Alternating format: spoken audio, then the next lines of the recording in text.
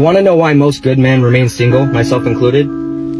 It's because all of us have had times in our life where we're doing perfectly fine on our own. We're financially set. We're living life on our own. We don't need anybody. But they happen to come into our life, make us feel like maybe this is the one time that she's going to make me feel special. Say things like, you're a catch, you're my dream man, you're so this, you're so that, I can't believe I found you, I can't believe I'm so lucky to have you in my life. Only to do what? To push him out of your life and act like strangers. The same thing you were before you met. So why even bother me? Why even bother that man? Why? Good men, like myself, it's not that we can't get a woman, it's because every time we try, we're shown exactly why we're better off alone.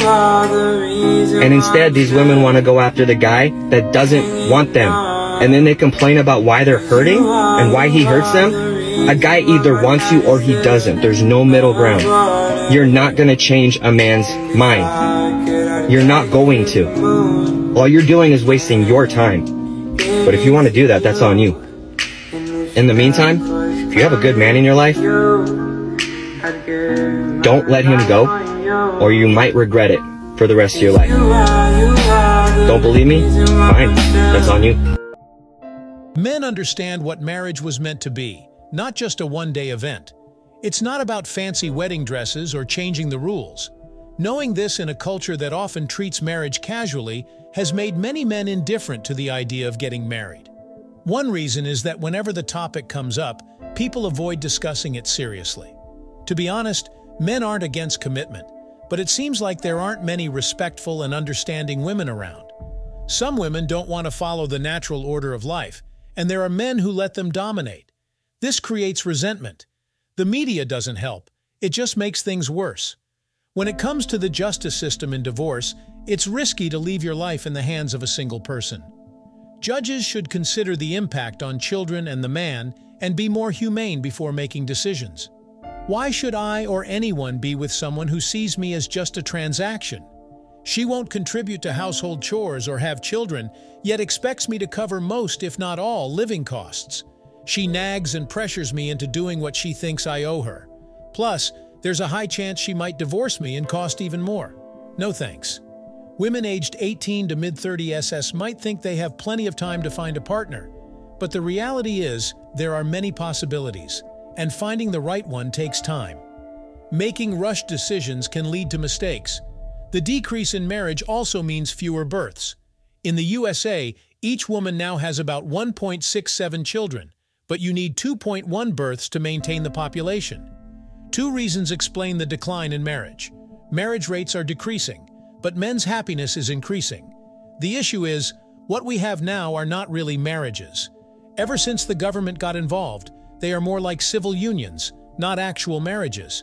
Real marriages are religious institutions and have nothing to do with the government.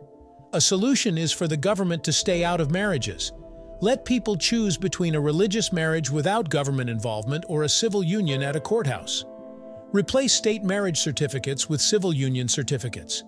Feminism, in enabling women to act entitled without consequences, has inadvertently done men a favor. Marriage and kids aren't obligatory. It's a personal choice. If it's not for you, don't do it.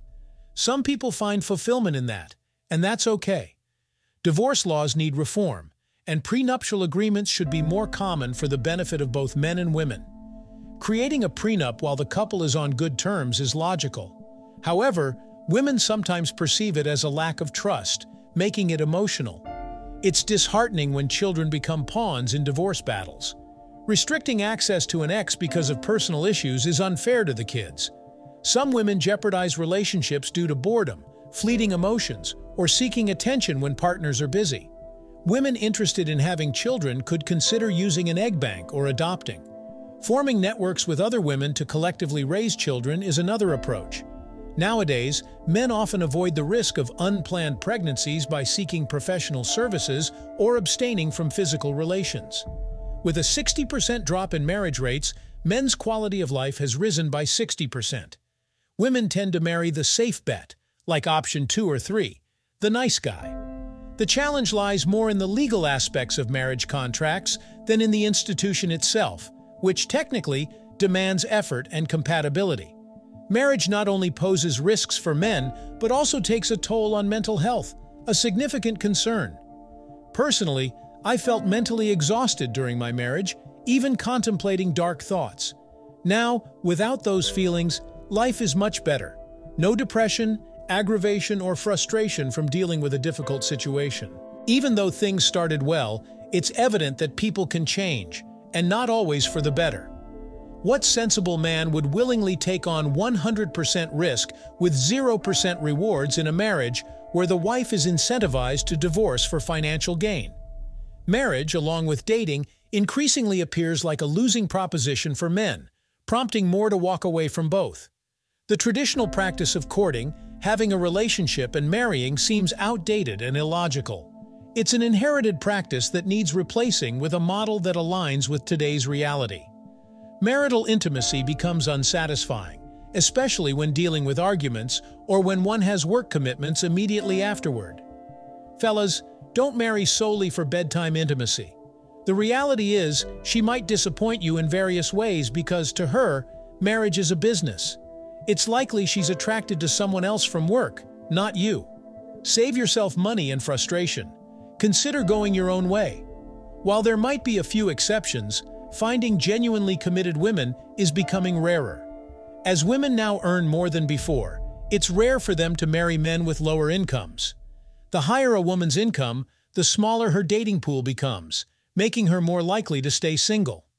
Unmarried men often witness their parents' divorces and observe the perceived injustice in family courts, contributing to their reluctance to get married.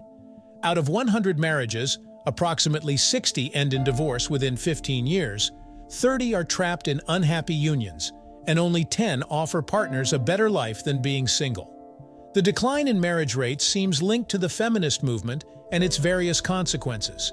It's intriguing how many women desire a traditional man but don't embrace being a traditional woman themselves. Women with values contrary to traditional roles may not be suitable for marriage.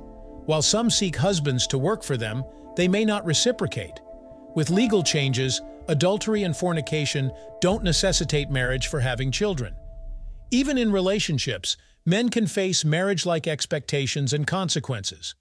For men, careful consideration, including a thorough prenup, is crucial before contemplating marriage. Some men find peace and security by avoiding interactions with women altogether. The liberation of men, spurred by the notion that women don't need them, has led to a noticeable trend. My single male friends appear much happier than their married counterparts.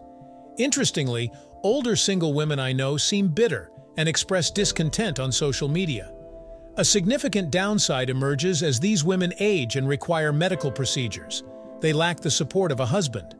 This absence of spousal care often results in extended stays in rehab hospitals rather than recovering at home, affecting outcomes. This social shift is monumental, eclipsing even technological changes. For millennia, men and women have embraced marriage, but it seems to be fading within our lifetime. The traditional narrative of poor women marrying poor men has transformed. Now, women opt to stay single, anticipating a wealthy man will eventually marry them. In this evolving landscape, men find happiness in the newfound freedom to live their lives without the societal pressure to marry, sparing them from daily marital woes. The impact of feminism on the broader pool of women is undeniable, reshaping long-standing relationship dynamics. That's all for today on Alpha Male. If you enjoyed the video, please hit the like and subscribe button. Don't forget to turn on notifications. You can support the channel by becoming a member or sending a super chat. Share your thoughts in the comments. See you tomorrow.